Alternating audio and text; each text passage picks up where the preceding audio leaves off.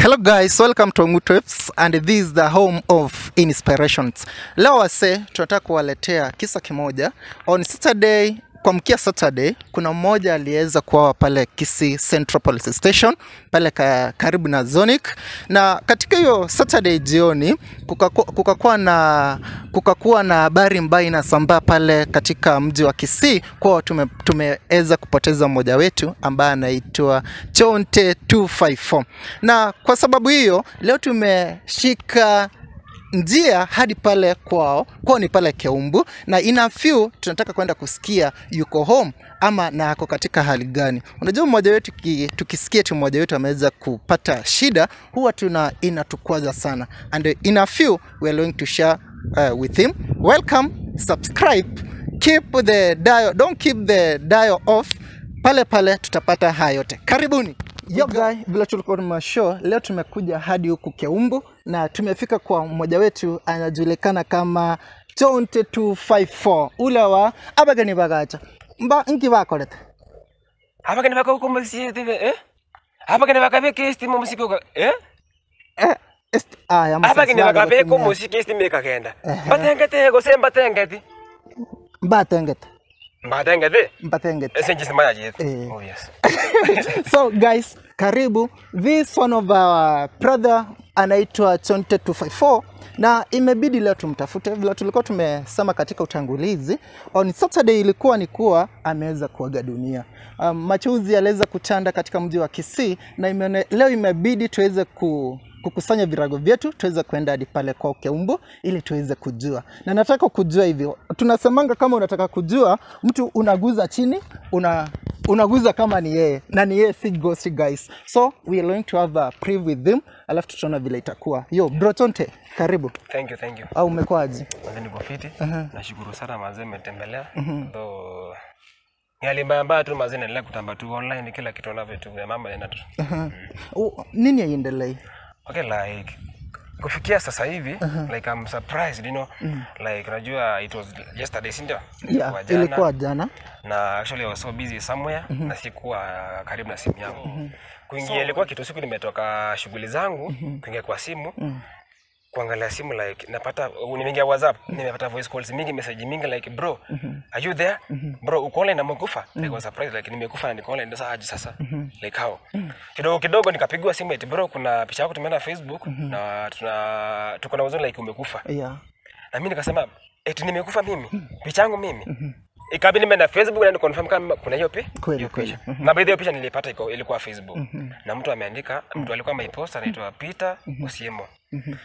Kuangalia huyo mtu hata like is not my friend, simjui na hata ana followers ana friends like amepost picha yangu somebody please confirm if he's dead. Yeah. Rest in peace Jonthe. I think hiyo ndio niliona ikaniuma sana. So I was like kwani nini, what is not happening Jonthe, shida ni gani pale, unaona?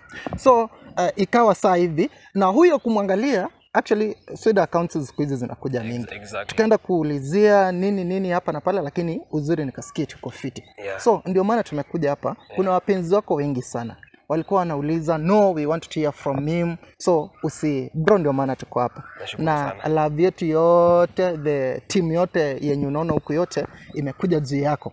So maybe kama naweza kukuuliza, kumekuwa na issue moja hapa na pale, kuna uadui labda hivi mtu umekuwa mkitembana na yeye? To be honest like mimi nimekuwa kwa industry like sijai kuwa na ngomvi na mtu, like sijai experience like maybe tumekosana mtu sijui. Like me at first place when niliona picha maybe nilidhani okay, kama mtu ametumia picha yangu na mimi sijakufa, maybe anataka kutumia jina langu, maybe ikuwe kama kiki like sijui. Na mtu mwenyewe nikasema ingekuwa kiki juu mtu hata ajulikana na friends like hata siku involve ako nipigie simu na mimi maze bro, nataka tupige post picha yako tuseme umekufa na uko hapo kwa hai, you know. So like I was surprised na mimi kusema kweli ukwenye sina chuki, maybe kama kuna mtu ananichukia na sijui. So unajua nilikuwa nakuuliza inaweza kuwa ni kiki labda. Kuna kitu mpya pale umetuwekea kama ngoma hivi na dai kutoa ukaona acha mpige kiki, lakini kupiga kiki na kifo si mzuri by the like mimi mwenyewe hata sijui like hata ukiniangalia bro si niko hai. Unajua ndio nimeshangaa tukifika hapa kuna kijana tulipata pale, tunamuuliza unajua Jonthe, anatuambia eti ndio yule pale akona ng'ombe zao. Then we were like akona amekufa, akona. Alafu na shida nyingine. Okay, ilikuwa hiyo Saturday bado. Ilikuwa hiyo Jumamosi. Kumbe hii report imefikia hadi mzazi nyumbani. Mimi unajua siko nyumbani. Niko hapa tu hapa. Si unajua nasoma hapa town, niko shule sasa. Akapigiwa simu. Eti, "Hello mama Jonthe, poa sana. Kijana wako yuko hapo?" Hapana, alitoka. Okay. Mtu wa kwanza. Mtu wa pili tena akampigia. "Hello, yaje uko na Jonthe hapo?" Hapana, alitoka. Unaona alitoka. So like juu hii ni social media na kuna friends wangu nyumbani waliona hii picha. Ikabidi wameambia mamako. Si watu nyumbani wakaanza kulia. Watu wameomboleza, watu wanalia. So pale machozi yakatanda pale nyumbani. Watu wakalia sana. Na unajua ile mshtuko like kila mtu anaweza pata. Unajua si watu wengine wanaweza amini eti kijana ameenda. True. So ile zile simu mamangu alipiga mingi zilimfanya tu kuhofia ni kama kijana wangu ameenda. Lakini ngoja nikuulize pale. Pale uliandika goodbye. Hii goodbye yako ilikuwa ya nini? Okay, ile hapa niliandika WhatsApp goodbye. Sababu saa hii venye kwa hivi kuna mtu ananifuata sana, ananitishia maisha nini. Okay, ile hapa ni by the way, kuna mtu tulipatanga na alinitafutanga by the way tufanye naye content, tufanye content, tumefanya naye, but it reached the time mali tulikuwa like by the way hapa vile happen nikatoka nikaacha kufanya kazi naye. Na hapa nje umepiga bro content na wasee wengi. Watu wengi by the way naye tumemsupport sana, hata hadi amegoro sasa hivi. Tulianzia alikuwa very chini, like alikuwa chini kabisa. So like ni kama ikitendea nilitoka huko yako akufurahia. So nimekuwa nikifanya kazi hapa like kama okay niko hivi. So katoka pale. Nikatoka pale. So na mimi niko na channel yangu by the way. Nikaamua tu nisake mseme hivi tufanye naye kazi. Naweza kuja kwako nikutafuta tufanye kazi. True. Alafu msee anakuja anakutafuta wewe. Unaona? Anakuambia una Jonthe, like Jonthe ni boss, fanya naye kazi nini, ufanye naye kazi like ni kijana mbaya muavoid naye. Like nikwambie bro, hebu nataka nikwambie mbona afanye kazi kwangu na ameamua kukutafuta wewe. So keep distance, unaona? Amenimalizia like my friend wangu wote kabisa. So umekuwa ukitishiwa maisha na yeye. So sitaki kusema kuwa labda ndio walitengeneza hiyo account, but ni sasa ile hapa inaje like mimi venye niliona juu okay alikuwa amenidishia hata nimaliza ni huyu animalize. Ni mtu tumefanya naye kazi like okay kwa ile content yake ulikuwa unafanya kama bodyguard. Kwa content yake ya bodyguard. So nimefanya naye kazi for long by the way. Tumemwelpa megro sana. But vizingizo vidogo ikaanza mimi nikatoka huko by the way. Huwezi fanya kazi mahali hakuna like there is no bend, like there is nothing. Kweli. Unajua at the end of the day ukienda shamba, ukipanda mahindi lazima expect that the day ni auto hiyo mahindi uchukue uende kwa kisiagi. Kweli. Si lazima uende kwa kisiagi. Si utaenda hata uchome. Ama uchome ukule. Ama uyo Sasa uliambia nani eti umekufa? Sasa okay, nani alikupost? Nataka hivi, uliambia nani umekufa na ni nani alikupost? Kusema kweli mimi mwenyewe si kwa mimi mtu hata nimekufa like sasa like unajua na sound funny niambie mtu nimekufa ni post na sijakufa na mimi mwenyewe sisifanye kitendo kama hicho niseme nimekufa na sijafa. Hiyo itakuwa vibaya sana. Si kuambia mtu by the way, si kwa mtu kabisa like no. Hata sikupigia mtu yote nimwambie eti Jonthe nimekufa ama ningepost mahali nimekufa. Mimi niliandika WhatsApp goodbye due to some issues. Niliona tu nimeanza kufuatwa sana nikamwambia tu nitaka online nizime hata simu kabisa ndo wao mtu anataka nisinipate nini. Unaona? So katika kwenda offline wakatumia advantage labda. Maybe. Ndo waseme maybe Jonthe rest in peace. But mimi nashuku tu ni mtu mwenye alikuwa anani-threaten na amefanya kitendo hiki. Katika kwenye uko hali hapa sasa. Unajua tumepata uko nyumbani. How do you feel? Unajua kuna ile uoga, labda uko na uoga fulani hivi na unaweza taka labda hapa watu wakusaidie. We have so royal friends wenye wanafuatilia. Sasa imefikia aje sasa umetoka town uko nyumbani? Najua. So niliamua tu nitoke nyumbani. Utoke town? Nitoke town by then nikuje nyumbani. Juu na mtu ni kama juu ako within town mali naishi pia ako within. Nikaona maybe inaweza by the hakuna mtu agopa kifo. Si hata unaogopa kifo. Nipatane na watu. Nikupata nitakunyonga si utaepa. Sana. Ikabidi nitoke nikuje mimi akininyonga ninyonge mama mali. Mamangu anaona ni nyonga hivi, mamangu apige nduru. So uko home. So vile uko home, labda umereport kuwa your life is in danger? Actually nilifanya ku report jana. Jana nimeenda polisi nikareport, nikaweka report kwa OB. At least if in any case like kitu yape ni mbaya, upate nisha report. Juu nilisikia alikuwa anatoka na polisi jana. Na by the simu. Ulitafutwa? Nilitafutwa Kwa calls? na nilisikia yeye mwenyewe alitumia simu yake tuliongea na yeye. Akasema eti njoo hapa tuko na polisi na mimi naogopa kifo. Eti njoo hapa. So ulipigiwa simu na mwenye unashuku? Huyo mwenye anashuku. Sasa huyo mwenye tuko na ugomvi na yeye sasa. Akanipigia simu. Kusikia simu ndio ina askari na hapo wale alikuwa ameniambia mimi nikushike nitakumaliza. Kabidi nikaenda. Nikazima simu nikatopa sim cards ndio wasinipate mimi. Niumie na naogopa kifo. Nikaenda. So kuna msururu wa mambo hapo sielewi vizuri. Wakati alikupigia simu ndio ulisema goodbye sasa? Nilisema goodbye sasa juu ameanza kutafuta askari maybe anaweza nipata hapo tao. Nimalize anytime. So nikaamua kusema goodbye. Yaani juu na shida mingi ya kutafuta nitoke tu nisikame goodbye juu ningerudi maybe baadaye after hii story imeisha. Bro, nataka nikuulize swali moja. Linaweza kuwa la kukwaza lakini nataka nikuulize tu. Kuna kitu mmekosana na hao wenye unadhania labda ndio your biggest suspects? Ugomvi ilianzanga juu unajua tulikuwa tunafanya na yeye kazi. But kuna shida zilitokea ndogo ikaamua tu nikajitoa juu nilikwambia hapo wale huwezi fanya kazi mahali wale upeleke vizuri kama tu kutoka. So kutoka kwangu na unajua sasa at the same time unajua ukisaidia mtu grow kuna vitu anaweza fanya yeye pia mwenyewe afanye ndio utoke uende. Uenda ndio benefit yake mwenyewe.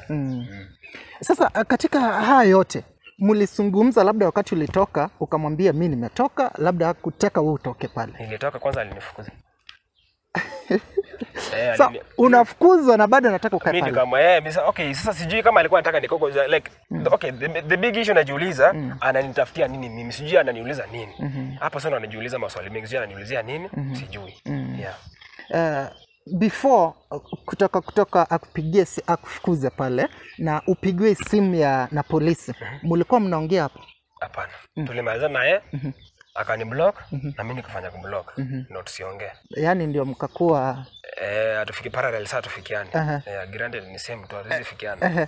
So tena unapata simu. Sasa hii simu alitumia simu ya askari. Okay. Simu ya askari. Sasa okay like mimi mwenyewe sijui kama ni askari, sijui. Okay, Nile alitumia simu tofauti. Labda tukienda kumalizia pale, kuna labda watu wenye wamepitia mambo kama haya. Na labda kuna watu wenye wako na uchuzi vile unaweza handle hii situation. Ni nini unaweza taka kutoka usaidiwe na watu maybe wenye wamekuwa katika hii situation ama wenye wanajua vile una handle situation kama hiyo? Okay, mimi naweza ambia watu tu hapa nje wenye hii situation mazima imekuwa hivi like mali saizi imefikia maisha yangu tunahofia sana hiki naogopa. Na mimi bro be strong hata vile unaongea usianze ku break wanaume atuliangi hata tukiachwa. Unajua nikusikitisha sana by the like kuona umepost umekufa na mwenye hujafa by the ni kitu mbaya sana. Mimi ningependa tu kuambia watu by the kama in case of anything maybe nikufa hivi mimi nishasema tu venye ilikuwa ina happen kutoka hapo. Mjue tu mtu alikuwa ananitisha maisha ni huyu na huyu na huyu hivyo tu yani. Hata kama kuna mambo hapo hujatuweka sawa lakini ulisungumza ulikuwa kama bodyguard na ni industry tu ya Gusii. Ya Gusii. Labda nitaenda nifuatilie nitajua alafu hapo labda what will ask God kusema hivi. Mimi mwenyewe mimi sina shida na mtu kabisa. Juu mimi nilitoka kwake hivyo tu. Nilikatoka nikaenda. Sasa mimi najiuliza anataka nini kwangu juu mimi sina shida na yeye. Sina shida kabisa baidha. Na nikoshwa ulizo uko na shida gani ukija nikoshwa hizi sema. Sijui atasema nini. So mimi najiuliza maswali anataka nini kwangu. Nashindwa sasa. Bro, we are sorry. Mimi ni mtu tunajitafutia hapa tungangana maze like upcoming tu tunajingangania tunatafuta by the way. Mazo ukiona tu umeitwa mazo nafanya mtu kazi like treat mtu poa by the way. Fanya mtu ameamua kufanya kazi na heshima mfanyie tu poa naye pia. Juu uwezi jua maze the future uwezi jua na hold nini hapo mbele. Uwezi jua. Pale mwisho sijui kama sai home kukoje. Juu nasikia madhali pigiwa masimu. Alipigiwa but sana ilibidi nikampigia simu before nifike nyumbani. Nilikuwa nimempigia simu the very day usiku.